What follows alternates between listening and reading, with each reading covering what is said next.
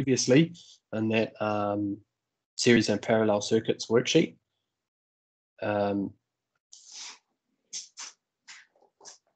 We talked about that, right? That's how one of the ways that we checked whether our calculations for volt drop were correct is by adding those volt drops together and making sure that they equal the supply voltage.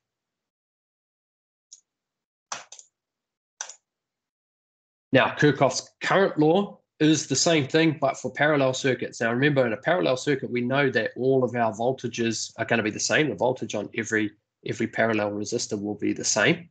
But we're aware that as the current branches off, we get different current values through different resistors. In a series circuit, the current's the same all the way through. In a parallel circuit, every time we have a branch, some of the current's going to go one way, some of the current's going to go another way.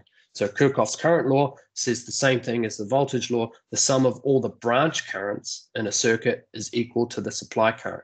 So if I have three resistors in parallel with each other, then the sum of the current in number one and the current in number two and the current in number three will be the total current. And that makes sense, you know, if we just apply our analogy of water, we've got one pipe splitting off into three and then coming back into one pipe. Well, whatever's coming down the main pipe must be divided amongst the three.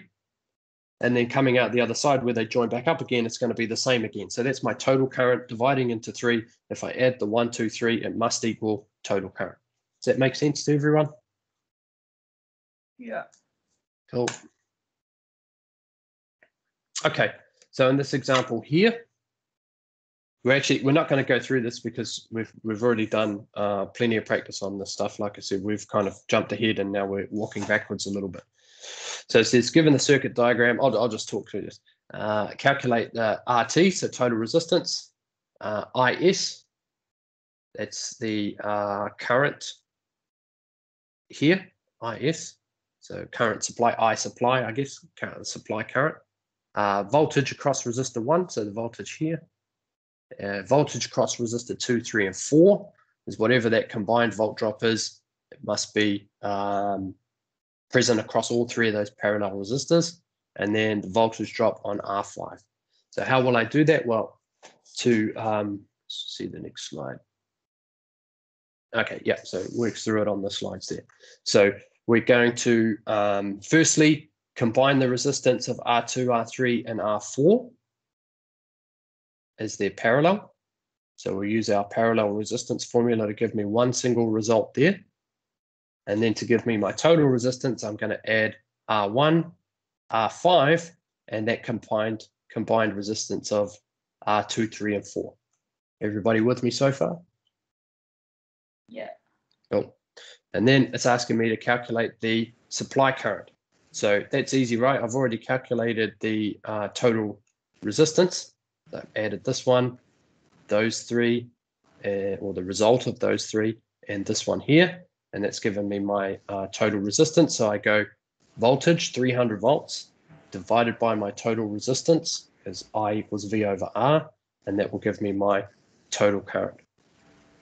Then it's asking me to work out the volt drop across each of the three resistors. R1, R2, 3, 4, because we've combined those together, and R5. And it's very simple then of doing V equals IR. We know what our total current is. That's this one here. We know what each of those individual resistances are because it's given to us. So I'm just going to go, this voltage here will equal 5 ohms times the total current. This volt drop here will equal total current times the combined resistance here. Now just put a little pause on this. We did cover this in the last example, but I just want to cover it again just so we're all confident and you know what I'm talking about. Is that obviously the current in R2, R3, and R4 are going to be different, but the current of all three must be equal to the total current of the circuit, right?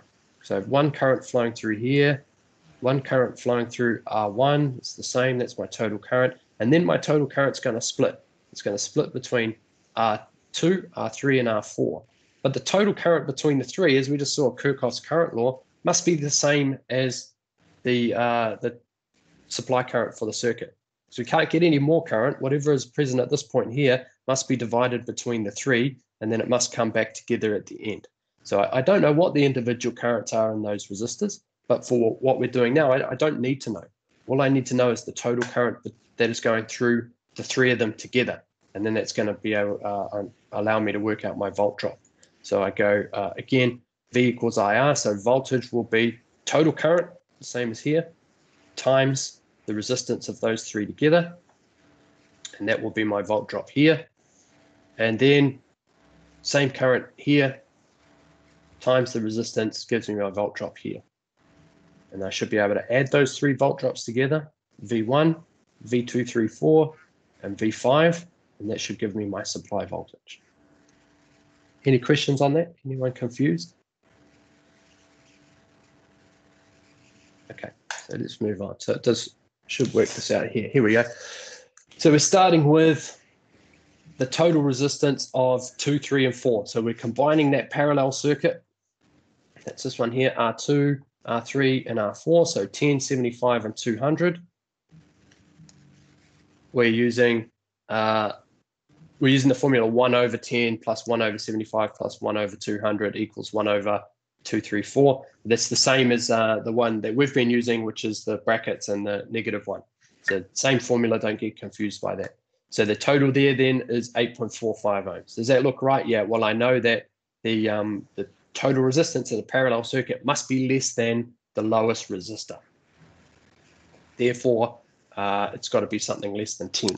So 8.45 sounds about right. So then my total resistance, as we said, it would be R1, this one here, R1, 5 ohms, plus R234, which was 8.45, plus 25. There we go, 5 plus 8.45 plus 25 equals 38.45 ohms. Nice and easy. Definitely should have done this one yesterday. Yeah, shut up, shut up. I know. I just went on the order that was in Canvas. As soon as I opened this one this morning, I was like, dang, should have done this first. As I said, it might be worth just waiting and doing the test for this one before you do the electrical power and energy. But if you can do the electrical power and energy one, then this one will be nice and easy anyway. All right, so then we want to work out our total circuit current, which is going to be our voltage, which was 300 volts, divided by our total resistance, which we just worked out on the previous slide, was 38.45. So it's 300 divided by 38.45 gives us a total current of 7.81 ohms. Let's just go back here again and visualize this. So 7.81 amps is going to be emerging from my power supply, moving through this point here, IS, which is where I will measure my total current. We're going to have 7.81 ohms, I'm saying ohms, amps, 7.81 amps, 7.81 amps. Here, that 7.81 amps will split. Obviously, some of it's going to go through R2, some will go through R3, some will go through R4. But the combined total of all three will still be 7.81. Where we join back together, all those currents combine again, and I have 7.81 amps flowing through R5 and 7.81 amps back to the end, back to negative. So now we work out our volt drops. So the voltage across R1 must be V equals I times R. And the specific resistance we're going to use is the resistance in R1. So the voltage in R1 will be 7.8 amps times 5 ohms, which equals 39.05 volts. Voltage across R2, 3, and 4 will be total current times the resistance in 2, 3, 4, 7.8 amps times 8.45 ohms gives us 65.99 volts. We just skip back to our diagram. That means I've got 69.55 volts here across each of those resistors. All three of them will get that same voltage because they're parallel with each other. 65.99, sorry, I said 69.55. 65.99. Voltage across R5, again, using the same formula. Current times resistance, 7.8 amps, that's our total current, times 25 ohms was the resistance of the last resistor, gives us 195.25 volts.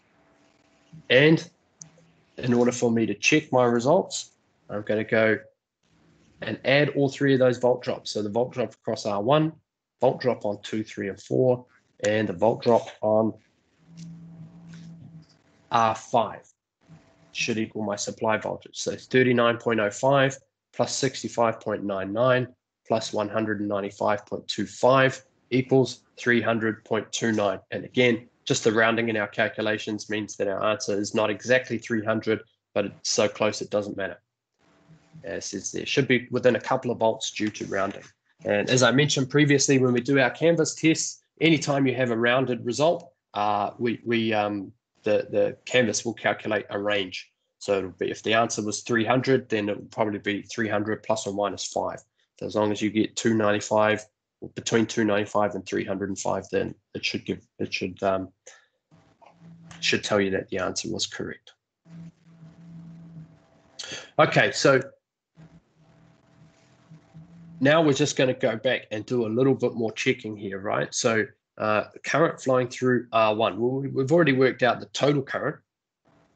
So the current flowing through R1 should be the same as the total current.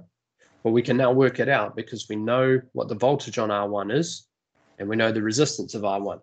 So it's just another way for us to calculate the same thing and check that it's correct. So we go voltage across R1, which was 39 volts, divided by, because I equals V over R, 39 divided by 5 equals 7.81 amps, which was the same as what our calculation for total current. And we know that the total current should be the same as the current in R1. So that is correct. Current flowing through R2.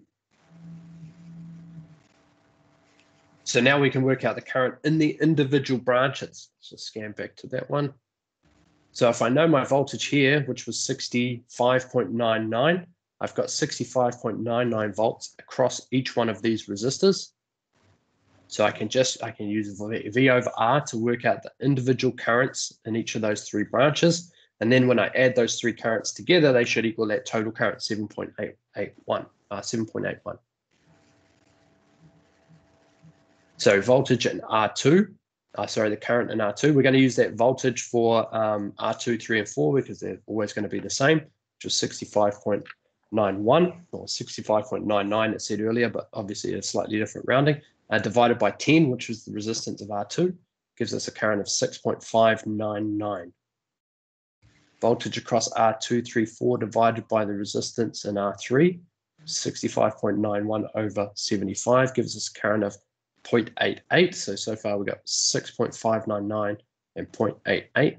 And then for R4, that was the bottom resistor of the three parallel ones. Do the same thing, 65.91 volts divided by 200, which was the resistance of R4, gives us 0.33 amps. So if I'm going to add them together, yeah, there we go. Then we'll move on to the current in R5. We use our calculated volt drop, 195 volts, divided by the resistance of R5, it's 25 ohms, and it gives us 7.81 amps. Well, that's correct, right? It should be 7.81 amps. We go all the way back to our diagram again. We've just worked out our total current was 7.81, and then we've proved it by working out the current in R1, 7.81, which should be the same as the total current. Then over here, R5, the current in R5 should be the same as the current in the total current, and the same as the current in R1, which again we just worked out, 7.81. And then those three currents there are the current in R2, current in R3, current in R4 will be different, but they should add together to equal 7.81.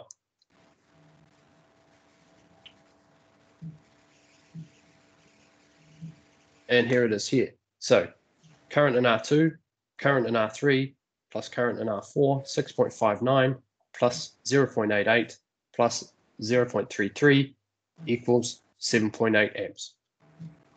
Current in R1 is 7.8 amps. Current in R5 is 7.8 amps. All of those things agree together.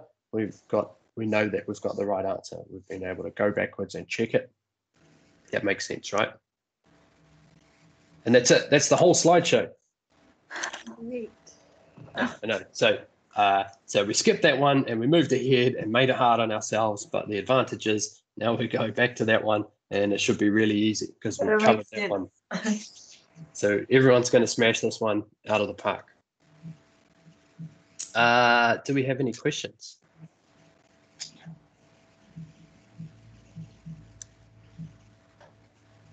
No questions at all?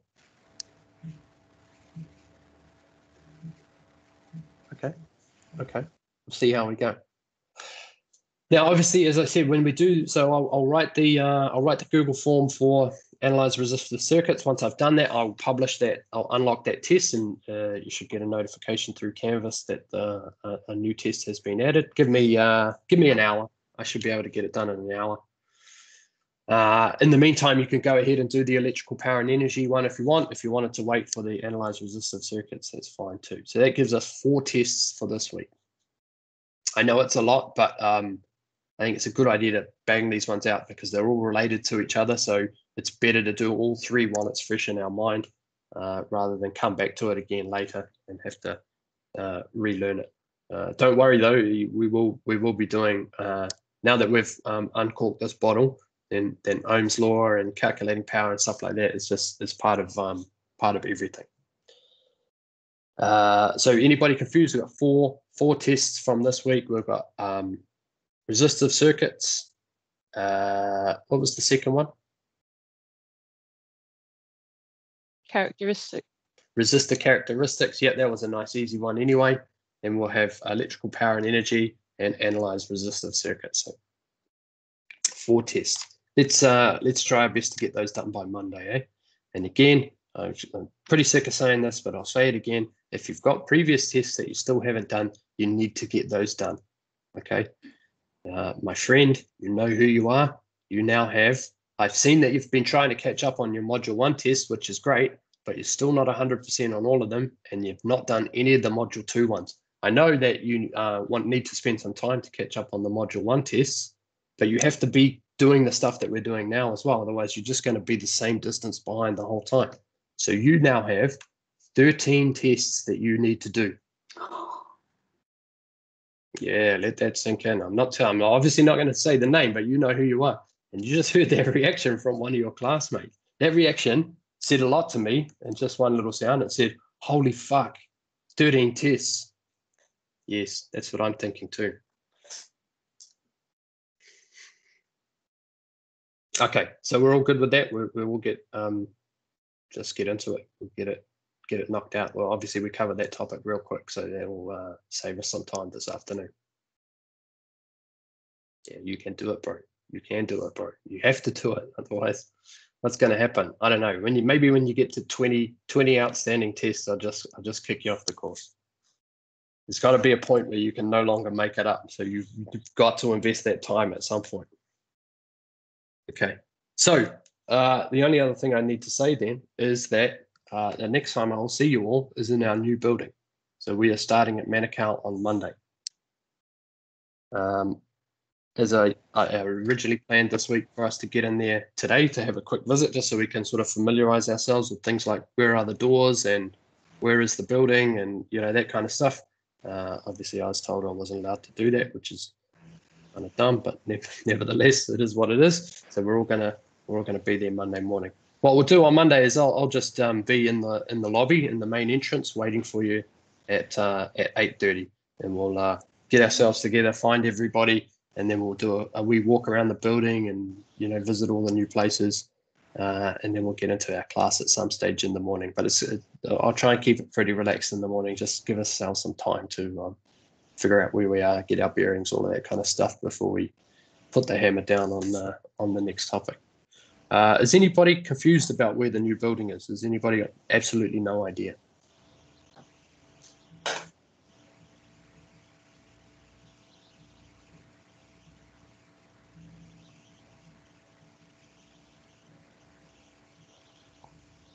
What's the address? Okay, let's have a look here.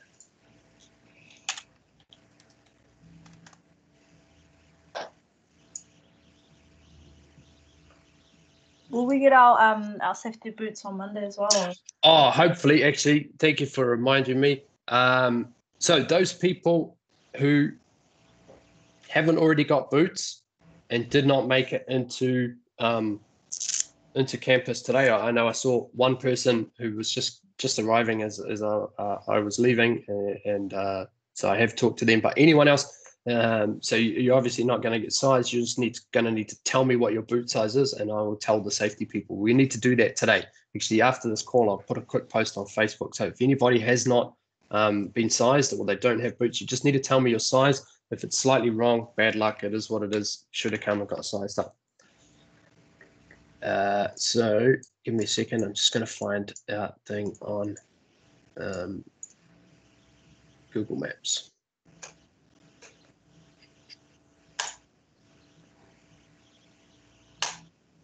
Here we are. Can everyone see that?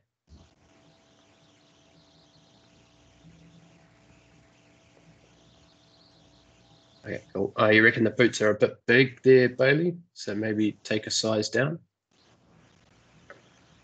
And Oliver, yes, you'll need to send me the size of your high vis as well. But that's pretty simple. It's just a high vis. So I don't know. You're probably going to be Oliver extra small, extra small. Kids size 5.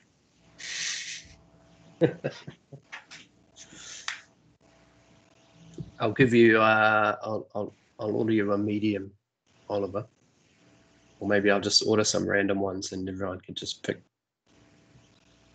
from whatever's there. Okay, so I've got the picture of Manukau up here, and you see here Manukau Station Road. It's called Manukau Station Road because that's where Manukau Station is. Over here is Rainbow's End, and here is the Manukau Mall. Does everyone know where I'm talking about? You can sort of visualize where Rainbow's End is. Yeah. Yeah. So we're going to carry on. You're going to come, if you're coming from the motorway, you're going to carry on past Rainbow's End, and you see Manukau Station here, which is also MIT, the MIT School of Business or whatever it is there. Has everyone seen that before? Yes. Yep. So that's the Manukau train station, also the main MIT building. The new building is directly across the road. So we have our train station building here, train station MIT building, and the new building is right in this block here. Let me turn on, can I turn on the old... Does it Lambie Drive? Oh, no. Is it Lambie Drive? Yeah. Yeah, kind of, but it's more on the corner of Wherry Station Road here. Oh, yeah. So it does extend this whole block, but the main entrance is down this end, the Wherry Station Road end. How do I turn on? There we go. Satellite. Okay. So you can see it here. It looks like a construction site. It was a construction site. Obviously, when this photo was taken, it was still getting built. So this is our building, this big one here. So you've got the MIT building. You know that one because it's quite tall and it's got MIT written on it in massive letters on the side, on this side here. Over here is the Manukau Police Station. And over here is the Manukau Courthouse. So if you're coming from the motorway, you're going to come down here past the courthouse on your left, past the police station on your left, through the next intersection, which is Wherry Station Road, and then here's the building here. Now, there will be a vehicle entrance at the back here. You can see that. And there's car parking at the back here. I've been told that there are some pay and display spaces here. So you will be able to park in there and pay. There'll be a pay machine, no doubt, if there's a pay and display. But there'll be a limited amount of car parks. So I would not rely on getting one in there. Remember, if you are coming in there, you're going to need to use your student ID card, your swipe card to open the barriers. Your other option for paid parking is across the road here, this car park here. Same thing, you're going to come in here, there's a barrier arm there, you need to swipe your card, and then it's going to let you in, and there'll be there's pay and display machines everywhere. Every time I've been down there, there's plenty of parking in this area here. Obviously, it costs. It is what it is. If you want to park on the street, Lambie Drive here is the only place. Like Manukau Station Road has no street parking on it. It's all no parking down there. So your closest street parking is down the side of Lambie Drive here. Every time I've been to this building, there's so much so many cars on Lambie Drive that in fact they're all the way up to this giveaway sign. So that tells me that parking on Lambie Drive is at a premium. Failing that, you could do a lap around this park here, and I think there's street parking all the way around. But again, I suspect that it will be disappeared in most cases. If you want to take the risk, maybe you could park at the mall, in the mall car park, or that's the mall car park here and here, or maybe even at Rainbow's End. But no doubt they will be keeping an eye on their own parking and maybe ticket or tow people who are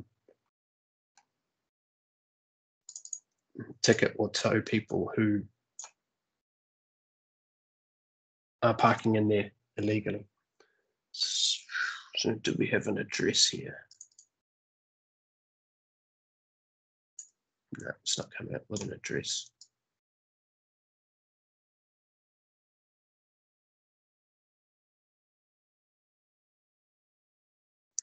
Oh yeah, 52 Manukau Station Road. 52 Manukau Station Road. If you're just looking for it on your GPS, type in 52 Manukau Station Road and it should take you there.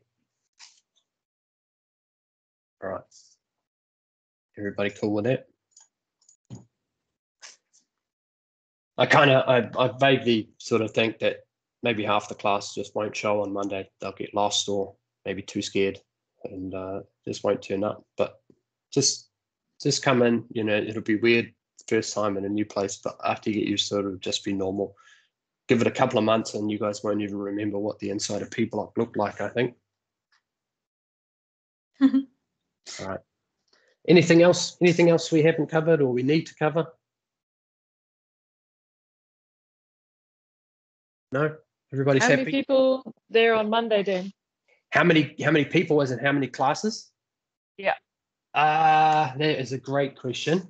I'm going to say maybe just us. Okay, so should be fine to park on site. Yeah, actually, hopefully it will be because I guess there won't be too many staff there either. Monica might have a trades academy class there. I'm not exactly sure.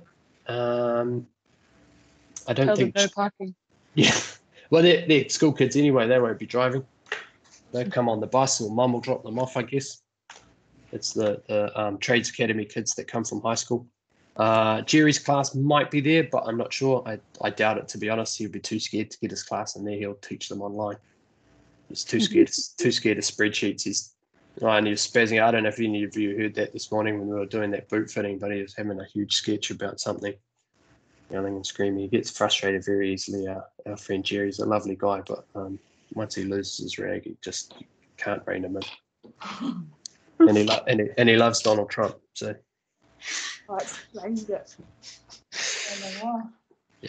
yeah. So I doubt that he'll take his students to the new place on Monday, but he might. So I'd say absolute maximum we might have 3 classes in there. So yeah, maybe take your chances with the on-site parking or the one across the road. Sweet. We'll see how we go. Cool. Anything else from anyone else? Ray asked if there's a cafeteria.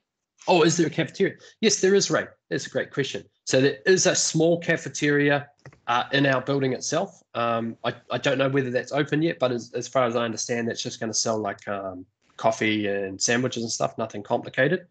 But there is across the road at the other campus or the other building. There's quite a few places down there around the train station.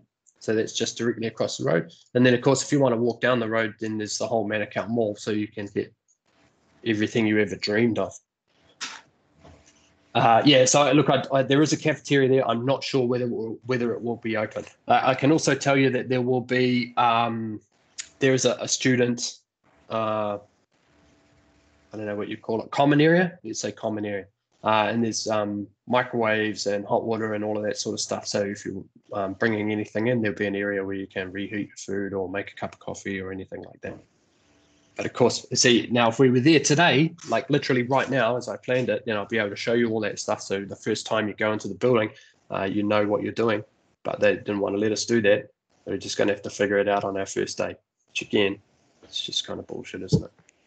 Are we gonna have like an actual classroom, or we have to bring our like laptops and stuff in there? We will have a classroom. So we've been booked to use computers 2 days a week, just like we are now, till the end of the year, as I understand it. That kind of surprised me, actually. I'm surprised that they were able to get us in, but I guess it might be because we're first. It's easiest for us to slot in. What I will say about that, however, so the first week, don't worry about anything. And this is going to be, it's new for me as it is for you guys. Obviously, I haven't been there yet. So in the first week, we'll just play it by ear. Don't worry about doing anything. Again, I suspect, given the fact that there's probably max 3 classes in there in any given day, we'll be able to go wherever we want and do what we like. The timetabling ladies will probably get mad at me if we move out of the room we're supposed to be booked in, but I don't really care, to be honest. If the rooms are available, we'll use them, and we'll do exactly as we like. But it should mean that we're able to have whatever facilities we want, so we can just do our classes like we normally would. Once that building starts to fill up, so the next week there's another department coming in, and the following week there's another department, and so on, until the end of the year. We'll have all 5 or 6 schools, I think, in there. Then we're going to have to change how we do things slightly. The idea of me standing in front of the class and talking real loud to everyone won't really wash anymore, because if we have 2 or 3 groups in the same room together, all they're going to hear is me yelling. And I think I can probably talk louder than most of the other lecturers. So then everyone just gets to hear me, and the other lecturer will just get mad. So then we're going to have to figure out what we do, and that's where we might use that Teams meeting, all have our headphones on, so on and so forth. But we'll deal with that next week. For now, we should be able to keep operating exactly as we have been. Cool. Yeah. Cool. Okay, so from here, let's do some tests. I mean, you've got till Monday to do them, but I recommend just striking while the iron's hot, doing that now. If you didn't get sized for boots and you didn't pick some up earlier in the week, you need to tell me. Send me a text with your boot size. If you didn't come in and get sized for a high-vis vest, just text me what size of what t-shirt size or whatever that you wear. Like, I'm not too worried about the vest, because if you end up with a big one, it doesn't really matter. It's just a vest. Yeah. Anything else from anyone else? Good. Okay. I'll see you all on Monday then. Have a happy weekend. Don't be scared coming on Monday. I'll see you then. See ya.